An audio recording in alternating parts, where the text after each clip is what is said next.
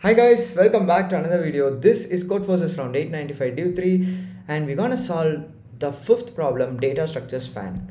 So let's quickly see what the problem states. So you'll be given an array of integers like a, let's call it as a. We'll take this example only, that is 1, 2, 3 and 6. And they will also give you a binary string S, that is binary string means it can be a mix of zeros and ones. Okay, so we'll take 1 0 0 1. With these both consist n characters. How many characters are here? N is equal to 4. In input they will give all of this. Now Augustine is a big fan of data structures. So this guy is Augustine, and he is like a big fan of data structures. Okay, he is a big fan of data structures. Therefore he asked you to implement a data structure that can answer Q queries. So he will give you Q queries here. So this is Q. What are all the queries? The queries are of two types. Query is of type 1 and queries of type 2. If the query is of type 1, he will give you two integers, L and R. L and R represents the range of A and S. So for simplicity, instead of using 0 indexing, let's use 1 based indexing. So the index will be what? 1, 2, 3, 4. Now what did they say? If it is LR, replace each character of SI, okay, with its opposite. If this is S, you need to replace 0 with 1 and 1 with 0. And if the type is of query is of type 2, they will give you G. So this can have LR, this can have 0 or 1 here. Calculates the value of bitwise XOR of the AI for all indices I such that SA equal to G. Note that the XOR of an empty set of the numbers is considered to be 0. So let's understand what is 0 represent. So if they give you a query of type 2 and they give you 0, you need to find the XOR of the corresponding A values that are having the corresponding index of S that is having 0 in A. So here zeros are there in index 2 and index 3 in S. So what are the corresponding values of A? 2 and 3, right? So if they give you 2 0 means we need to tell that we need to report the answer as 2 XOR 3. And if they give you 2 1 means what are the corresponding values? This one and this one, right? So for 1 and 4, this is 1 and this is 1. 1 XOR 6. So if it is 2 1, we should do 1 XOR 6.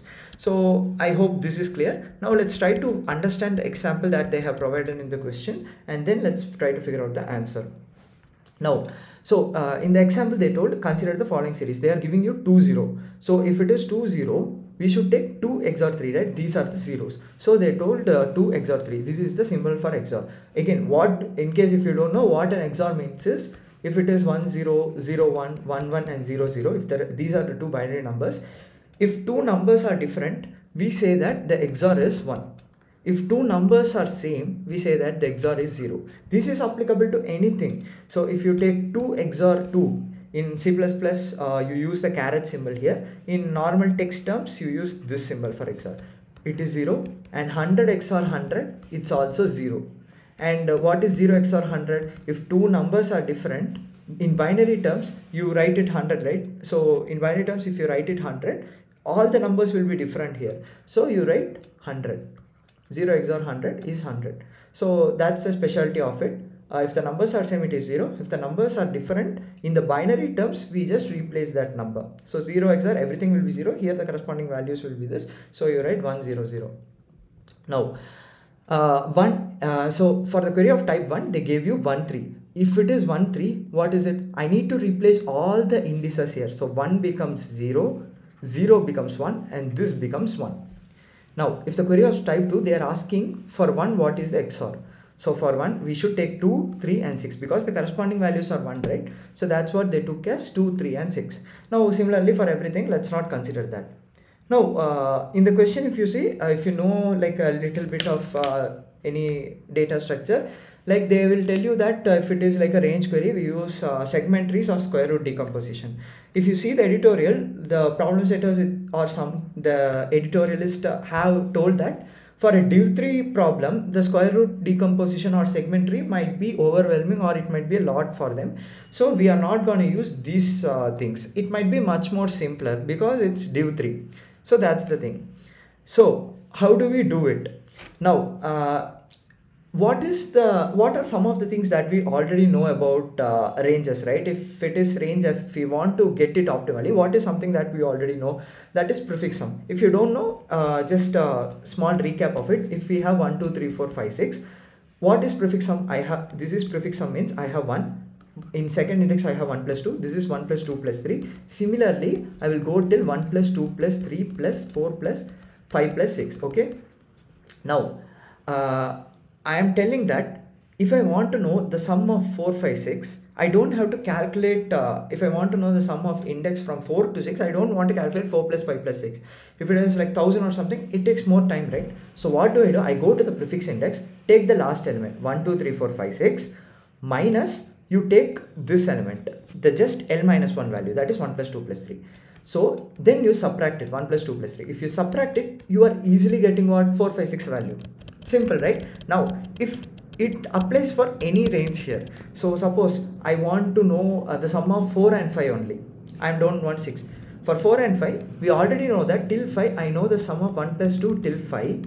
And if I want to subtract here, 1 plus 2 plus 3, I'll subtract. So this gets cancelled. I get only 4 and 5 sum. So if it is like an array, if we want to know the range, what is happening within a range in case of prefix sum, we'll take the prefix sum and know what is the sum in the given range, whatever be the range they are giving. In big of 1 complexity, you will be able to get it. You will compute in big of n. So this is something that we already know, but how do we apply it here? Whatever we know XOR of the same values is this, we know the prefix sum. Now we have to connect the dots. Now, before going on to it, let's try to solve for a simple problem. That is, let's see what is L equal to R. What happens if it is L equal to R? Now, let's say if it is, for example, 1, 2, 3, 4, and numbers are like 1, 0, 1, 0. Okay, so this is A and this is S. This is the binary string. Let's say L equal to R. I'm taking it as 2, index 2. Again, 1 based indexing. So according to whatever we know, we'll just take that, we'll take the XOR of all of this. XOR will be some value, okay, some value here. Let's say XOR is Y. Now, I'm telling that if for the query of type 1, if L is same as R, I need to change 0 to 1, right? Okay, I need to change 0 to 1. Everything is changed, fine, nothing is gonna happen. Now, tomorrow, query of type 2 comes and he asks that what is the XOR for all elements that are having binary string as 1. So what will I do? I'll take this one, I'll take this one, and I'll take this one. So earlier what happened? Earlier, if this operation was not there, it was 0. So if 2 1 comes, it will be just this and this. Now if it is 2 1 here, before L equal to R, it is just this and this, but after L equal to R, 2 1 is 1 got added here. Similarly for 0 also. So we need to keep track of zeros and ones here. So we know that for ones it is a separate logic, for two zeros are also it's a separate logic. For 2 0 we want only zeros, for ones also we want only zeros. So let's think in this way. Let's take XOR of zeros in one array and XOR of 1 in another array. So initially XOR of 0 is what? 2 and 4, right? 2 XOR 4 is there. XOR of 1 is what? 1 XOR 3 is there. So I guess you are with me, right? So for initially all the zeros will be going to 1 this and all the ones will be going. So now if I ask you, hey, I have a query of type 2 and I want to know what are the XOR of all the zeros. If all the zeros, I can immediately refer here. XOR of 0 will give you 2 for simple. Query of type 2, and if it is 1, you can simply refer here 1 3 already pre-computed.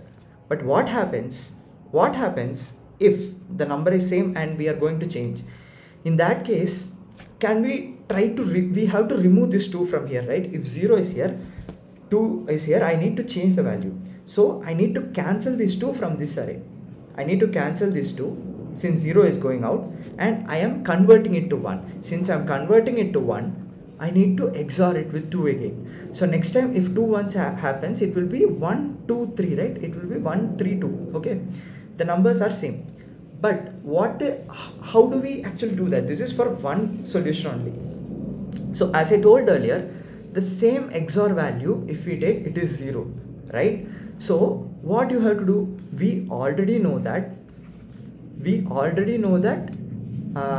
the XOR, so what is it? here it was 0. If you want to cancel a number, you simply XOR it with 2. If you want to cancel 0 here, you simply XOR it with 2. This 2 and this 2 gets cancelled. Cancelled in the sense it is converting to 0. And 4 XOR 0 is what? It is 4 only, right? 100 XOR 0, it is 4 only. Now, if I want to add this element, what I'm doing? I'm simply XORing it with 2. So for L equal to R, we just solved the problem. We just understood that there are two types of queries. We are storing XOR of 0, we are storing XOR of 1. And for L equal to R, if we want to remove an element, I'm just XORing that number there. And for 1, I'm XORing this number there. Now let's try to solve it for a range. How do we do that? So you understood, I hope you understood this. So this is 1, 2, 3, 4 and this is 1, 0, 1, 0. Now suppose let's write it XOR of 0 here. XOR, this is an array. XOR of 0 contains 2 XOR 4 and XOR of 1 contains how much? 1 XOR 3. Now I am having a query. I want to get what happens within a range, right? What happens within a range? This I don't know. So we know that in prefix sum we will be able to get the range. So we will calculate till here and we'll subtract it from this one. So is it possible to do something like this? Let's try to understand. So this is 1 XOR 2, this is 1 XOR 2 XOR 3 and this is 1 XOR 2 XOR 3 XOR 4. Now if I want to know what is the XOR values of 2 and 3, what will I do? I want to take 1 XOR 2 XOR 3 and simply XOR it with the leftmost side. That is, if I XOR with the leftmost values, 1 gets cancelled, I get 2 XOR 3, right? I get 2 XOR 3. So if you, let's take a better example here, 1, 2, 3, 4, 5, 6 and it is 1, 0, 1, 0, 1, 0. I take that this is 1 XOR 2, 1 XOR 2 XOR 3, 1, 2, 3, 4. These are all XORs. I hope you are getting the logic. And 1 XOR 2 XOR 3 XOR 4 XOR 5 XOR 6. Now if I want to know only 3, 4, 5's XOR, if I want to know, let's understand first this one. 1 XOR 2, 3, 4, 5. If I want to know only this, what will I do? I'll take whatever be the pre-computed value of this minus, I need to subtract it. What can I subtract? This is 1 XOR 2, 1 XOR 2. If I XOR both of them, since these are same, it gets cancelled. These are same, it gets cancelled. I got 3 XOR 4 XOR 5. Okay. Who can give you range? The query of type 1. Suppose I'm asking that L equal to 3 and R equal to 5. These are all index, okay? These are values index. I did the same here. But let's say this is 3, 4, 5 are the indexes. Now, if I want to update the values, what will I do? X of 0 is initially what? X of 0 is 2 XOR 4 XOR 6, right? X of 1 is what? Initially before handling, it is 1 XOR 3 XOR 5. Now, if I give you 3, 5, through pre-computation, I got that I XORed 1, 2, 3, 4, 1, 2, 3, 4, 5 with 1, 2. I got 3, 4, 5 XOR. What will I do? I will simply XOR this with both the sides. Because 1 becomes 0, here 0 becomes 1 and here 1 becomes 0. So again I do XOR of 3, 4, 5.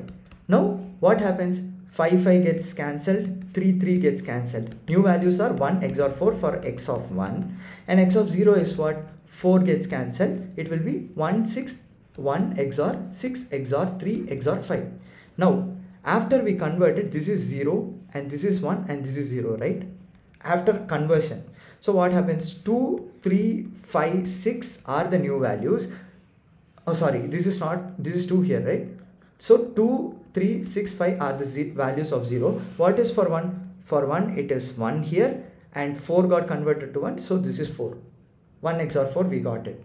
So whoever be the range, we take the range and simply update it to X of 0 and X of 1. Now tomorrow if 2 comes, the next query is 2 and he asks for 0, simply refer it here. And simply 1, you refer it here. So again, how did we derive the solution? I said that I'm a Div 3 participant. I don't know segment trees or square root decomposition. I never heard of it. But one thing I know is I know to find the sum within a range through prefix sum. So from prefix sum, we know how to find the range of numbers.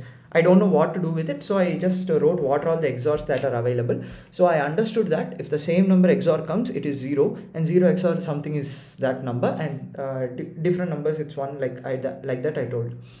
Now, I thought of writing, I solved for one solution, that is if L equal to R, what happens?